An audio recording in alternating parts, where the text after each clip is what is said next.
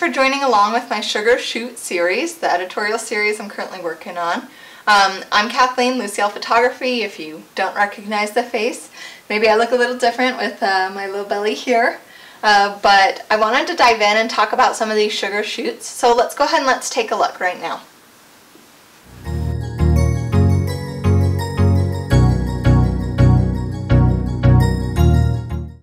So in the lollipop shoot and in the cereal shoot, you'll see both of these shoots I used a technique where I kind of am bringing some color in to the photo.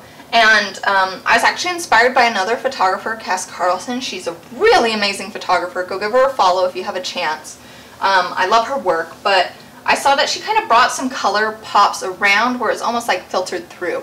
And I thought, how does she do that? How does she do that? And I sat down and I thought about it and I thought about it and I was like, gels, of course, because I love gels.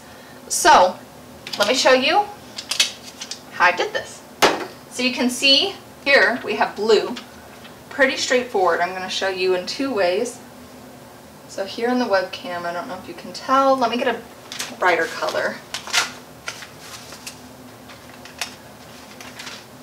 So we got blue to match. So you can see the blue gel. When I bring it up, you can see brings it onto that part of the screen. So I want to show over here. You can see me, you can see the blue. Holding blue closer, you can probably see it turns some of the things blue. Now when I come up to the camera, you're going to see kind of what it does. It's going to be out of focus more because of the lower aperture, which helps make it a softer color.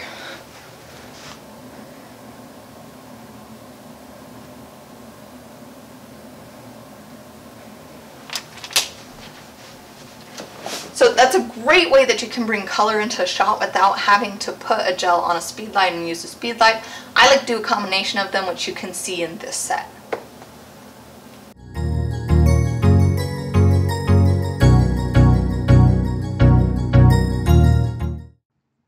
So I want to show you how I went from straight out of camera to edited final image and actually go through and edit one of the images I didn't edit here, one of these red ones. So right now we're looking at the straight out of camera images, and what I first want to highlight is right here where you can see in this image what I've done over here. So if you look at the speed light over here for the background, you can notice that actually in her makeup there's kind of two tones for purple. A pinky purple and a darker blue-ish purple. And so I incorporated that into the background by using my speed light over here aimed at it with two colored gels on it. So it'd create a gradient. You can better see that right here where it goes blue to a mixed purple to a pinky. So with that in mind, I know I'm going to have to make sure that I balance out those colors with the makeup so that they complement each other like they're supposed to. You can really see that kind of coming into effect here, and Hannah is such a cute model. She did such a great job with the blue and the purples coming across, and then I brought in a little bit of like a yellowy green because Fruit Loops has that like yellowy green, either orange or green Fruit Loops involved with it. So for cereal there. You can see also some of the examples of where I had fun with the colored gel here. So this one, for example, the colored gels are pretty vibrant. So again, I'm going to need to balance that with the makeup. The skin tones and makeup on the individual and the background speed lights are going to be a little less vibrant than the colored gels because it's not as saturated. So again, I'll need to work on balancing that. But you can see practicing with that, practicing with motion and the light hitting things in a different way. So a better example right here. Getting the light to hit the cereal, just having some fun. And that's the whole point, is trying new things out, trying on the ground in different gels, different colors, different positions. So the first one that I want to show you is going from this straight out of camera to edited final image. So first I'm going to come to Lightroom, and you can actually see the image here and here. This is actually the final edited image from Photoshop, and this is what we see in Lightroom. So if we look at before and after, you can see a lot of the brightening that I did. Now notice the blue brightens up as well, but there's blue that brightens up within the eyeshadow to kind of parallel that. And you can tell that we're still not making this so bright that it's overwhelming. So kind of an evening out, you can see I really took out a lot of the contrast there and brightened the whites, and then increased the exposure, darkened the blacks. So I took this then into Photoshop, which we can see here. This is Lightroom into Photoshop. First thing that I do is I always like to try to pull the hairline down a little bit, especially when I have high ponytails in certain angles. The lighting can just make it look like the hairline is pushed back a little more than what it really is. And Hannah has a beautiful hairline, beautiful bone structure, and I really want to make sure that was complemented. So you can see the change. I give a little bit more volume to her hair. I just bring that hairline down just a tad, and I darkened it there actually, if you can tell. Just because really that's more of what it looks like in real life. So I wanted to highlight that. You can see I've also done some skin retouching. So there's still texture left there in certain places. You can see I've gotten a lot better since the donut shoot in this one, where I still leave texture there, but I take out some of the unnecessary texture and smooth out in certain areas. And then I also just make sure to emphasize where the cheekbones are and emphasize the shadows down there. So that's the initial part first, and then I go into working on some coloring. So I brighten everything up. You can see I brightened her and this color up a little bit there. I then wanted to make sure I brightened things up without brightening the blue a little bit more. So I did some curves to kind of pull out some of the shadows, because in this shoot I didn't want the shadows as deep or dark, and I did want a little bit more of a white bright. And then we adjust the vibrance. So the vibrance here is where you can see that kind of gradation in the blue and it being pulled into the makeup. So I really wanted to make sure it matched vibrance wise. It was a better gradient here, and you can see that. So going from Lightroom to Photoshop, finished image. So again, if we come straight out of camera to finished image, you can see it doesn't seem like that much has changed, because really that much hasn't. It's just highlighting the right things. So what I want to do now is I want to walk through and choose an image to edit with you guys.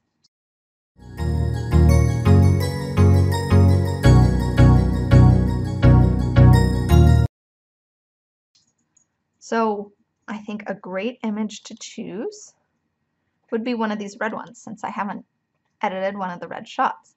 I really like this. I like the kind of dimension there. So first thing I'm going to do is I'm going to actually copy the settings that I have from another image. So synchronize. So I bring over the settings there. We can already see the huge difference of what I've done. So again, the settings I copied because I know I want it to be consistent. I wanted it a little brighter, and I wanted it a little bit flatter, the shadows a little bit softer. So now that we have that, I'm going to close that out and see what do I want to do from here. Is there anything else in Lightroom that I want to do? And honestly, I don't think there's anything else specifically in Lightroom that I'm going to do. I think I'm going to take this into Photoshop now. So let's edit this in Adobe Photoshop. So great, now that we're in Photoshop, this is where I'm going to get into some of the skin retouching, hair retouching, and balancing out of the colorization. So I'm going to make a copy first, and I'm going to go straight into kind of that skin retouching. So you can see in this one here, that's the first thing, move that, first thing that kind of happens here. Skin retouching. So how do I do that? Pretty easy. Use a combination of dodge and burn, patch tool, and frequency separation. So first thing I'm going to do is I'm going to patch tool. I'm going to just take some of the texture in the areas where we don't need as much texture. So definitely like right here, where it's just little textures of things that aren't necessary.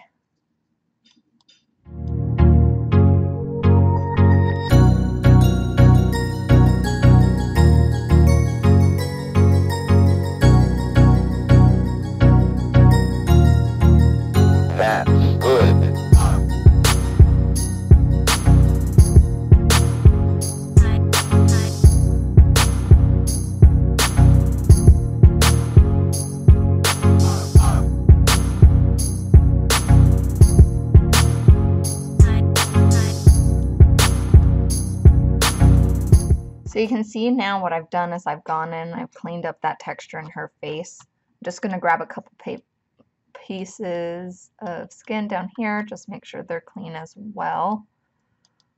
And it's really not about removing freckles, blemishes, things like that.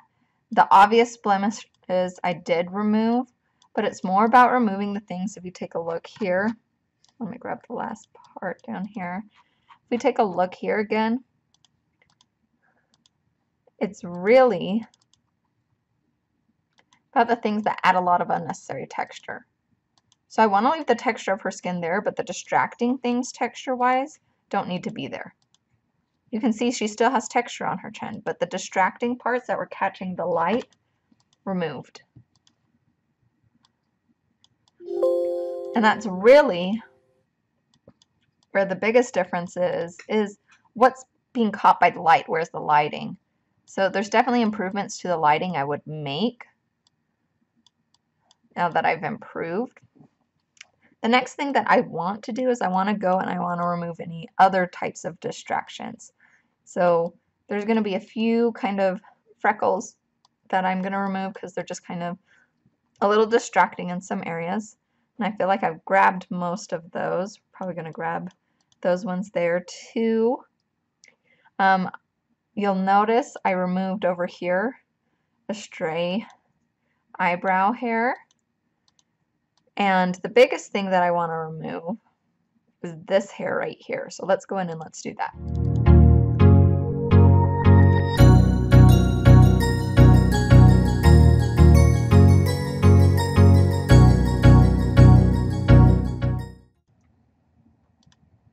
Hair has been removed from that eye. So it's out of the way. You can see I've still left some of the texture here. Some of this I'm going to get with the dodge and burn technique. So let's go ahead and a little bit of frequency separation here, and then I can do the dodge and burn technique that I normally do. So before I do any separating of color and texture, I have to check and make sure there's anything else that I want. I'm going to actually do a little bit of hair retouching because pulling out, I realize some of that is really bothering me, but I don't want to make it look too unnatural. So just the hairs that are really kind of out of the way.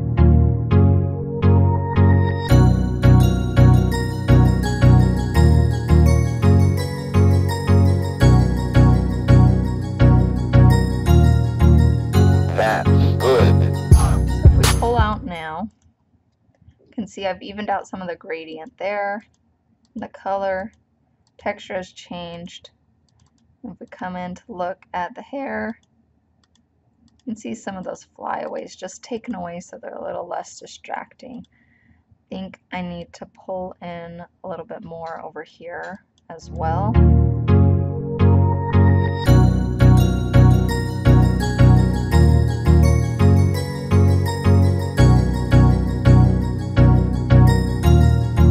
Much better there, much cleaner. Now we're going to go ahead and liquefy. So this is where I'm going to add some volume to the hair, bring the hairline down a little bit. We're going to make this bigger. So I always like to bring the hairline down just a tad. Want to highlight where her cheekbones are, so just emphasize those a little bit. Like I said, she has great bone structure. You don't need to change that. You're not changing, you're just emphasizing where it's already at. So I'm making the scrunchie and the hair look a little bit larger on top. Adding volume to her hair. I mean, really it just makes a huge difference. I want her shoulders to be just a tad more pronounced. So I'm just going to bring that in a little bit, that out, and that in just a tad, so that she has a little bit more of a shape to her shoulders. So we're good there. Now what we can do is we can separate out texture and color.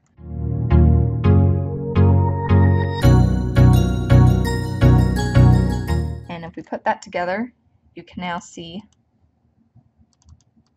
I've got my texture and color layer. So now what I can do is I can go in,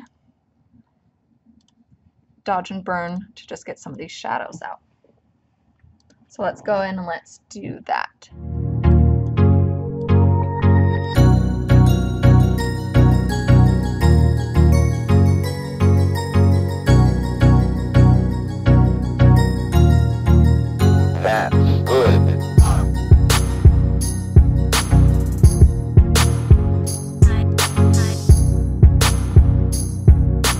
Great, so I did just a little bit of that. You can actually go super in depth and do all the retouching that way. It is time consuming, but that's probably the better way to do it. What I like to do from here now is I will just take areas where I want to even out the skin tone just a tad. So I try to go around freckles if possible, but here where I can see it's like a little bit yellowy along the peach and red of her skin, I'm going to Gaussian blur. You can see even just blurring it a little bit helps soften things there. So I do small amounts and I do small areas at a time.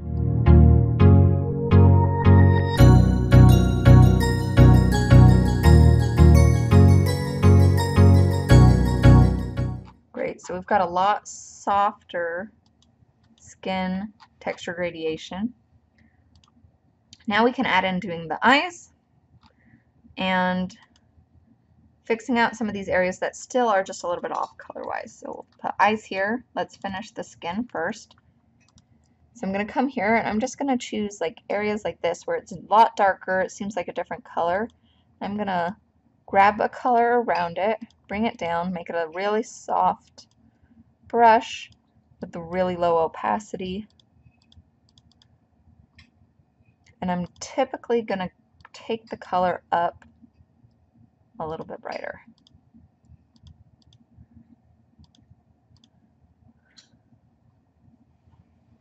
So I can tell it needs a little bit more of a blue tone to it. So I'm going to move it away and make it lighter. Help even that out so you can see just a little bit more even there.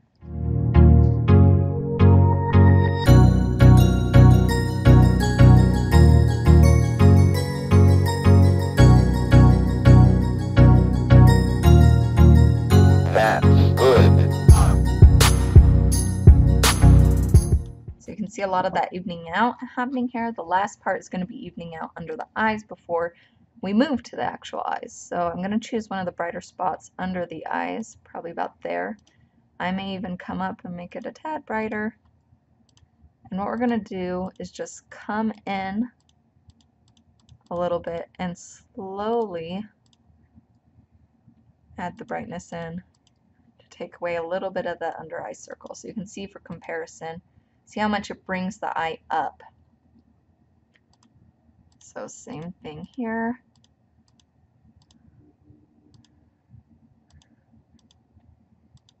Just helps it make it look less pronounced.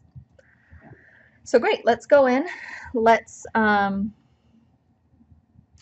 do a little bit of work on the eyes. So to really make them pop, I'm going to add some color in and some highlights. So starting with the highlights, I'm going to take the burn tool. Again, I'm going to turn this one up too. I'm going to make this a lot smaller and a lot harder so that I can get right around the edges. I'm going to aim for the shadows here.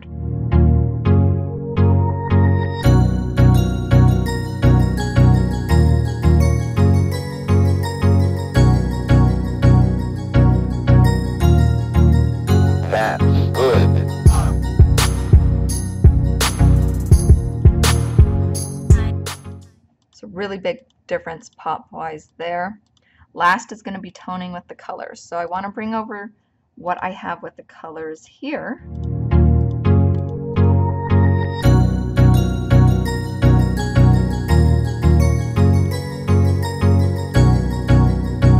To kind of see if, because I want to keep it still somewhat consistent. So you can see it brightens, it brings out the colors that I want, really pops the red, which I like. So that's exactly what I want to do toning wise. I do want to come back in here to color, and I'm going to adjust the background a little bit, work with that.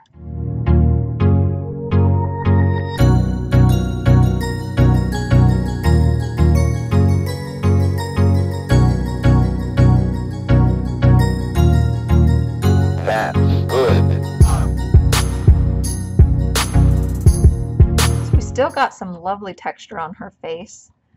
This area probably could be cleaned up a tiny bit more, but you can see we've brightened her eyes, we've brightened her skin in the right places. She's really standing out. If we really want to make things pop even more, we can dodge and burn in certain areas. As you can see, just a little more pop.